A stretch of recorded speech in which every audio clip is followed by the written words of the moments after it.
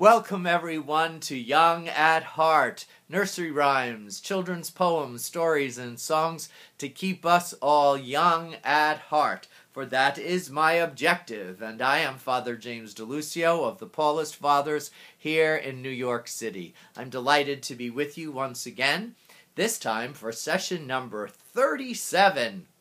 I'm going to offer a reprise of a previous poem, a very short one, because since yesterday we were talking about boys and girls and rivalries and comparisons between boys and girls and sibling rivalry and men and women, I thought this poem needed a counterpart. So I have repeating for you Little Miss Muffet and one about a little boy who went into a barn.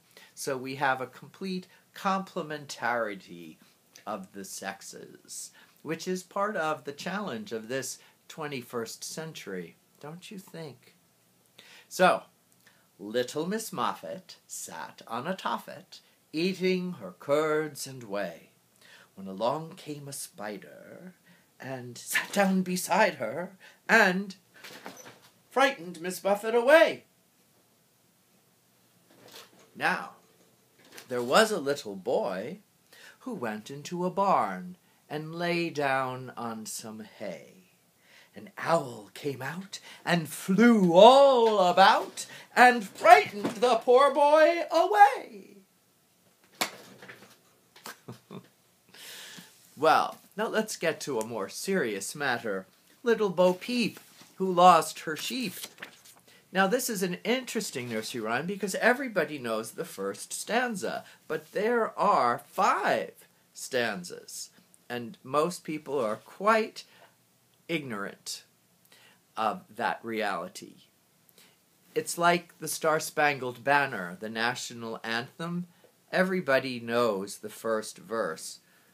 Hardly anybody knows the second, and there might even be a third, for that matter.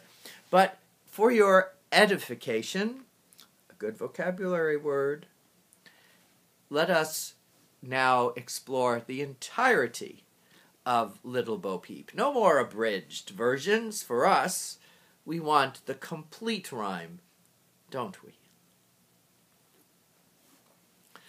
Little Bo-Peep has lost her sheep and can't tell where to find them. Oh, leave them alone, and they'll come home, wagging their tails behind them. Little Bo-Peep, she fell asleep, and dreamt she heard them bleating.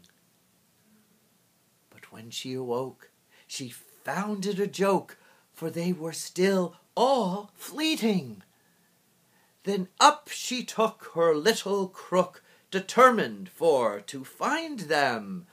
She found them indeed, but it made her heart bleed, for they'd left all their tails behind them. It happened one day as Bo-Peep did stray into a meadow hard by. There she espied their tails side by side, all hung on a tree to dry. She heaved a sigh, and wiped her eye, and over the hillocks went rambling. No, and over the hillocks went ramblin', and tried what she could, as a shepherdess would, to tack again each to its lambkin.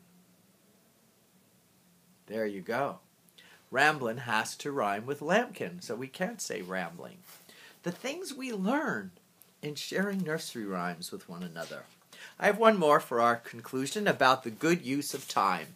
This one goes back to 1639.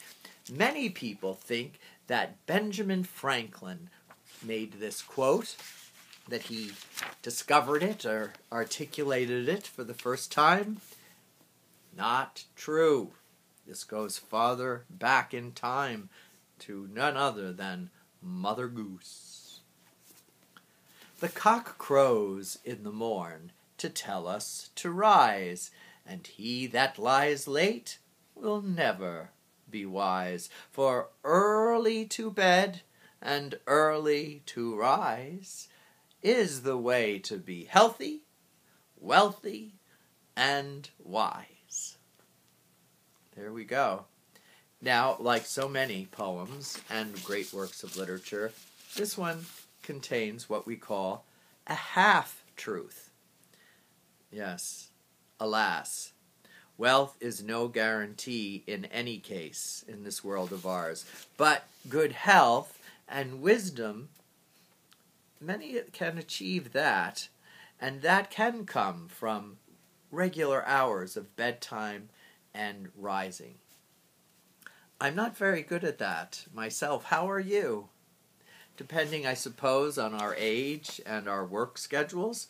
Some people have to work nights and then suddenly have to work days, and it's just not good for a human being to do that. I think especially of our medical workers whom we're praying for now, all the doctors and nurses and health aides and the maintenance people in the hospitals. But it's also true for hundreds of different vocations, policemen, firemen. We're indebted to so many who allow their whole being to be disrupted to serve us, waking up at different times from one week to the next as the occasion arises, as their employers schedule them, not always fully with consideration, we might add, but nevertheless.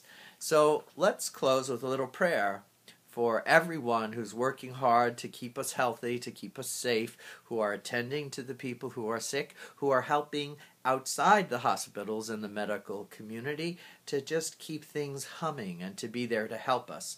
Policemen, firemen, the Department of Public Works, picking up our garbage. Thank you so much. What a terrible thing if our garbage wasn't picked up regularly. And people who take care of the park so we can go for our walk at least 6 feet apart from the next person. But there are many people, the people who work in grocery stores and the pharmacists and drugstores, who are helping keep life going at its most basic level. These are essentials, and I hope we're developing and cultivating a thankful heart. For gratitude is the heart of prayer, the heart of wisdom, and at the center of a good life. So, God, we understand you in many ways, but we thank you for upholding life and offering us love, and we ask your blessing upon all the people that we were just reflecting upon, and how we are indebted to them, how they help their neighbor, which is one of the great gifts and laws that you have given us, to love ourselves, to love our neighbors, all because of love for you. Thank you so much for joining me, everybody. Have a good evening, stay healthy, keep safe, and God bless you all. Bye, everyone. Thanks for joining me. Bye.